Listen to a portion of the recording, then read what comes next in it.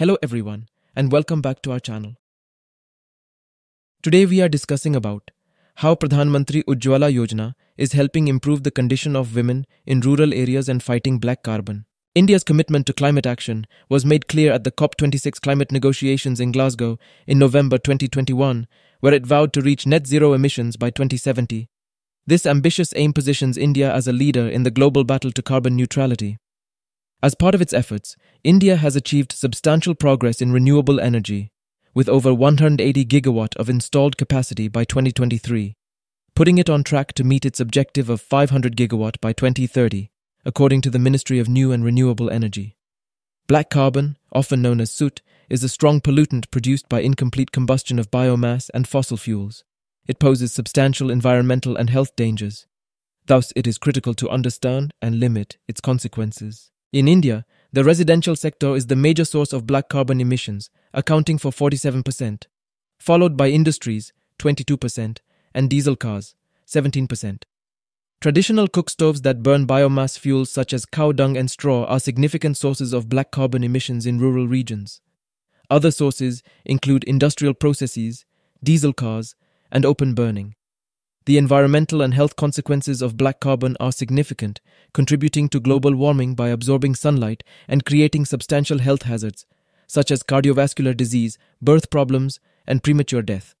The Pradhan Mantri Ujjwala Yojana, PMUY, which began in May 2016, intends to provide free LPG connections to homes living below the poverty line.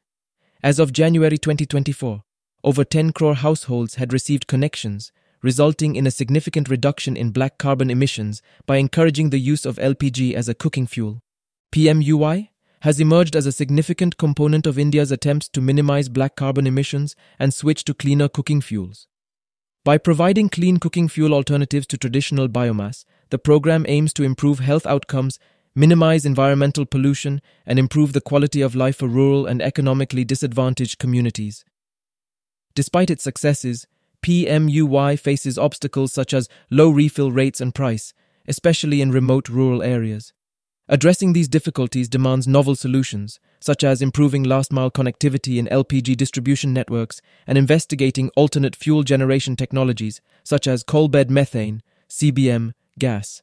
In addition to PMUY, the government has adopted a number of legislative initiatives to promote clean cooking fuels and minimize black carbon emissions. These include LPG cylinder subsidies, raising awareness about the health and environmental benefits of clean cooking, and investing in infrastructure for LPG distribution and accessibility. India's attempts to reduce black carbon emissions are not only confined to local activities, but also include international cooperation and pledges. By aligning with global climate targets and engaging in initiatives such as COP26, India demonstrates its commitment to combating black carbon pollution globally. To put it simply, black carbon emissions represent major environmental and health dangers, especially in countries like India, where traditional biomass fuels are commonly utilized for cooking. PMUY initiatives help to switch to cleaner cooking fuels and reduce black carbon emissions. However, resolving issues such as price, accessibility, and last-mile connectivity would necessitate collaborative efforts from the government, communities, and other stakeholders.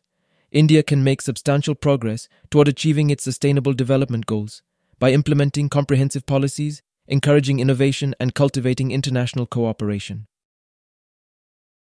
That's all for today. Stay tuned for more updates. Thanks for joining us.